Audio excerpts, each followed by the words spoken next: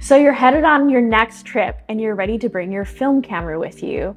You probably already know that when you fly with film, one of the easiest ways to ruin your film is by sending it through the X-ray machine at airport security. No one wants that. After spending all your hard work, time, and energy shooting the most gorgeous shots on your trip, you don't want it going through the X-ray machine and then later finding out that that totally ruined your film and made the images really foggy. In this video, I'm going to give you a few tips on how to handle your film when going through airport security and manage your film while you're traveling with it so you can avoid a terrible mishap. All right, let's get into it. Hi, I'm Jen, and I'm always on the run around the world. For those of you who haven't met me yet, I share content on travel, mindful living on my channel. I traveled all over the world with my Canon A1 film camera. I've gone to Colombia and Mexico with it, and I've definitely had a couple mishaps along the way and some best practices that I've learned. So I'm ready to share that with you today. So I've learned a few tips from my own experience, but always, assess what works best for you. And remember, there really are no guarantees, unfortunately. First, tip number one, you're gonna wanna store all of your film in a clear plastic bag, kind of like this one. This is kind of old and crinkly after many uses, but see how my film is clearly visible just in a clear plastic bag. And also, the best thing that you can do is actually keep it in the original packaging. So the TSA agent or any security agent, if you're traveling abroad, can clearly see okay, this is film. We know what to do with this. I've had many security agents not even open the bag and look inside it because they can just clearly see what's inside the bag. Oh, it's film, and they've handled that so many times before. Okay, my second tip number two, always store your film inside of your carry-on bag. So don't put it in your checked bag. This might go without saying, but as you can imagine, your checked luggage is going to get tossed and thrown around. You don't know what's going to happen to your film if you put it in your checked bag, and it's probably going to be subject to a whole lot more radiation and X-ray machines because checked bags just get, X-rayed up the wahoozy. So yes, keep your film inside your carry-on. If you're bringing a backpack, that's probably super ideal. Okay, so also in your carry-on, keep your film in a place that's easily accessible. Something you can just open your bag real quick. It's at the top of your bag and you can pull it out. And then, most importantly, you're gonna ask the security agent to hand check your film. So yes, that leads me to tip number three. Tell the security agent to hand check your film, ask politely, be kind, and if you're traveling abroad internationally, try to remember the phrase in the native language.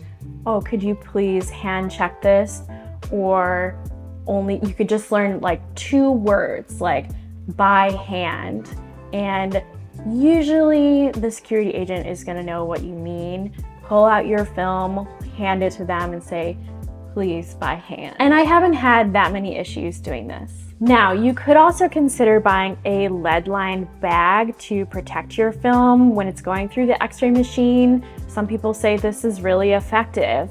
However, I personally think that they're gonna have to increase the power of the X-ray machine to see through that bag anyways, to see what the contents are.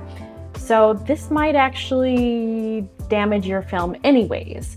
I will put a link to one of those in the description below, but it's probably just a better bet just to get your film hand checked. So tip number 4, my 4th tip, set a reminder on your phone that will pop up when you arrive to the airport to remind yourself that you have film in your carry-on bag. This might seem a little bit obvious, and obviously for people who travel with film all the time, you're gonna remember. But if this is your first time traveling with film, you might actually forget that you have film in your backpack. This definitely happened to me once, so if this happened to you already, don't worry about it, don't sweat it. Having an iPhone reminder can actually be super handy, and you can actually change the settings on that reminder to say, when I arrive at LAX, pop up and remind me to take film out of my bag. So I definitely did this once. I completely forgot that I had film in my bag because I was hurrying and rushing to get to my flight. I was already running late. So I just like put everything on the conveyor belt, like went it through, and I actually, you know, this was on my departing flight to my destination. So I didn't know if I was shooting with a completely bad roll of film the whole time. And it wasn't until I came home that I found out that the images looked okay. There's a little bit of noise on them, but yeah, the ISO was 400 and under on all those rolls. So fortunately I was fine, but you don't really want to risk it. All right, my next tip number 5, wind your roll in your camera beforehand. Don't leave a roll of like halfway exposed film inside the body of your camera. Just finish that roll, you know, even if you're at shot 12 and you have an hour until you have to head to the airport, just shoot the entire roll. Because I tried doing this once when I was in Mexico and I was in a flurry and stressed, and the agent at security actually touched my camera and opened up the entire back and exposed the whole roll. This is probably like the biggest nightmare experience that I've ever had at security, unfortunately, and in the flurry it was just so stressful. I didn't have a chance to stand aside and rewind it, and the agent tried to help me out, and he just popped open the whole back of the camera, and all of my shots came out blank after that. So definitely just shoot if you're in the middle of the roll. Try and plan ahead so you know, okay, I have a day and a half left. I can go through this much film in that amount of time, so that everything, all of your film is in this little baggie by the time you get to airport security. Tip number 6, keep your film in a dark area, ideally a cooler area while you're traveling with your film.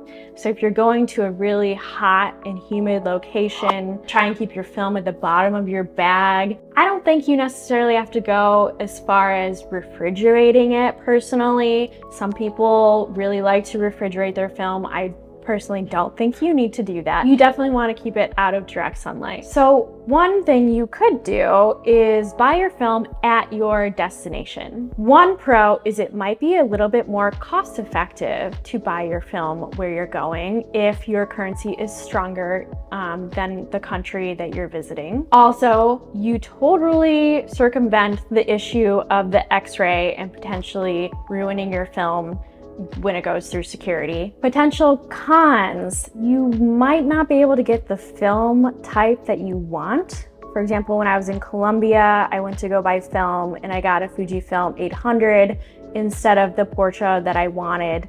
I wanted the Portra 400 and it just wasn't available. The film store didn't sell it. So you might not be able to get the film stock that you're looking for. Another con: if you do choose to process your film abroad, if you find a local camera shop and you're traveling internationally, you might not know if they're reputable, how they're gonna handle your film, and that could cause some anxiety for some people, for sure. You can weigh the pros and cons for you. Of course, if you're traveling within the US, this might be a little bit of a different experience for you, but even still, a lot of people prefer to have their film developed at the shop that they know and trust. All right, friends, that's it for today. Thanks so much for watching this video. If you enjoyed it, please give it a thumbs up and be sure to check out more of my videos. I have a great series on Los Angeles and also a great series on Colombia. Stay tuned for more coming soon.